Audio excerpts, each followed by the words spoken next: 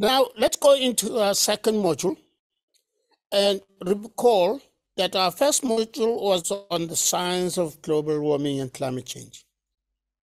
Now that you understand that there is a problem with the science, the United Nations decided that no, it is not one country's problem. The whole world must come together to try and address this issue.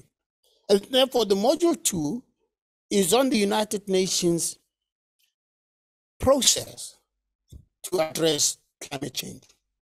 And this is done, again, realizing that there is the earth systems and there are human systems, and both of these need to be brought together under the purview of the United Nations, because it's a big, big problem. Like you said, what happens in a neighboring country will affect you in another country because the atmosphere has no physical boundaries. Therefore, from the international policy perspective, we differentiate between the natural, which are in the white, the volcanoes and natural emission, the solar and orbital variability, because we can't do much about these except just watch. You can't go and sit on top of the volcano to make it stop blasting, or the solar, you can't go to the sun and hold it. But what we can do is talk about the anthropogenic emissions. So the policy perspective, therefore, only tries to address the human-made emissions, the emissions of greenhouse gases that are a result of human activity. The idea is that these are the emissions that we can reduce so that we have an impact on the composition of the atmosphere, so that we impact on the radiative forcing, and hopefully that will change the temperature of the earth, of the atmosphere, and the impacts will be discernible, and we can start looking at that and these. And at each one of these, there will be actions that we can take. Today, we're not going to talk about the actions that we can take, but rather to try and understand that there is this global approach, which is called the treaty, the United Nations Treaty, which is called the UNFCCC. So let us remember that historically, for the period between 1900 to 1999, 30% of the the issue of carbon dioxide concentrations in the atmosphere is, we can blame it on the United States. 28% on Europe, 13% on the former Soviet Union. The other countries, the China, the India, the Middle East, Africa, and Central, all account for about 20% or so. So the people who have done the most emissions into the atmosphere are those countries in red. They have pumped in a lot of carbon dioxide in the atmosphere. They did this because they were developing. And we have, like in the first module, given an example of a relationship between the emissions of CO2, fossil fuel use, etc., and the emissions into the CO2 into the atmosphere. So if you look at, just to cite an example, all the countries in red have been driving cars for a much longer time than we have been in Africa. All of those countries in there have lights, they have energy, the cities are bright and beautiful. the amount Africa is sometimes called the dark continent, not because we're dark literacy, it is dark, literally dark, because the energy per capita is low.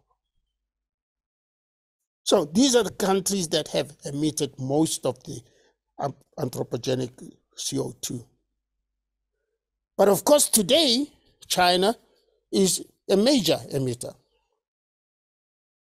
So realizing this problem, in 1979, the first World Climate Conference was held, and the United Nations General Assembly realized that there was a problem and agreed that, yes, indeed, there is an impact of accelerated change in the climate system. And therefore, in 1990, an intergovernmental negotiating committee to go and draft the UNFCCC, the text of the United Nations Framework Convention, was established. The drafting was negotiated and adopted in 1992. Now, the treaty has no mandatory limits on the greenhouse gas emissions for countries. What the treaty says, and please go and read it. It is one of those reference materials that I've given to you. Please go and read it. The treaty only says, yes, there is a problem, and that this problem is global in nature, and that we're going to need to address it together, and etc. But it does not set any limit on the greenhouse gases for individual countries. For example, the main objective of the UNFCCC is to stabilize the greenhouse gas concentration in the atmosphere. So we must go back to that understanding of what do we mean by stabilization of greenhouse gas emissions. Do we mean decrease? No. Do we mean increase? No. It is stabilize. But it goes further to say that that stabilization level should not prevent interference with the climate system. So therefore, we are getting the demand for the science to say what is the dangerous level. So therefore, we have the IPCC. The IPCC main mandate, the Intergovernmental Panel on Climate Change mandate, is to try and define what is the dangerous level for anthropogenic interference with the climate system. But what the UNFCCC does, what the convention does, it says we must do it fast enough so that we allow ecosystems to adapt naturally. So it says this thing is very urgent and we must do it before ecosystems collapse. And to ensure that food production is not threatened and to enable sustainable economic development. So don't compromise your development for, which is a very controversial issue, but I'll leave it to you to use it every time you want to argue your case and the negotiations under climate change. Because you must ensure that you have sustainable economic development and that your food production is not threatened. You don't want to achieve the goal of the UNFCCC at the same time you are dying of hunger. But then the convention also comes up with principles. And one of the principles is a very interesting one. And it says the principle of equity, but common of equity and common but differentiated responsibility with respect to capabilities. So it says, while we're common on this problem of climate change, because we're all in it together, we're on one earth, but the responsibility on the problem are differentiated. There are those who have caused more, and therefore there are also those with less capacity to cope with climate change, which is very interesting and very, so this, I'm unpacking this objective, Article 2 of the convention, because it is so loaded. It is the basis for your negotiations under climate change. But the IPCC was established in 1988.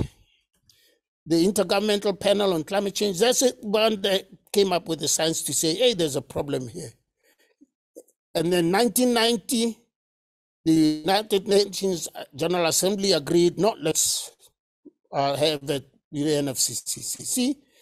And in 1994, the Climate Change Convention was born. Now, in 1990, after we signed the convention, we started realizing, oh, there's no mandatory limit. So we came up with the Kyoto Protocol. The Kyoto Protocol says so-and-so must reduce by so much by this date. So the Kyoto Protocol is the one that comes up with the mandatory emissions reduction limits. And it in fact assigns limit reduction by country, not by region. And we also go to negotiate what are called the Marrakesh Accords, where the operational rules for emissions trading, clean development mechanisms, and joint implementation mechanisms were born. Now, these are very much related to what we're going to talk to under Article 6, which is the carbon markets and carbon trading systems. But these were under the Kyoto Protocol. And the Kyoto Protocol entered into force much, much later in 2005. But let me rush way down to where we are today. That in 2015, we agreed on the Paris Agreement. Why did we need a Paris Agreement? Because the Kyoto Protocol was saying by 20, that we should start negotiate. The Kyoto Protocol had a time limit. So we had come to the end of the Kyoto Protocol. So we started needing to agree on what was going to happen after the Kyoto Protocol, because the Kyoto Protocol was saying by 2015, these countries must have reduced by so much, by 2020, by so much, etc., etc. So that was defined as what was called the first commitment period. So the second commitment period was then reviewed, and we found we haven't done too much. So we came up with the Paris Agreement. And the Paris Agreement says no, and a lot of countries put pressure on others to say, well, we need to be all in it. So, of course, Africa is only about 4%, whether you're in it or out of it. You're so insignificant, so small that you're better in it than out of it. So we came into the Paris Agreement. A lot of our countries signed the Paris Agreement. So that's where we are. Last year at COP26 in 2021, and Article 6 of the Paris Agreement rulebook governing carbon markets was adopted. We're going into later this year to Egypt to COP27. Oh, what is it all about? These negotiations are about the big guys with the small boys outside who are crying for climate justice.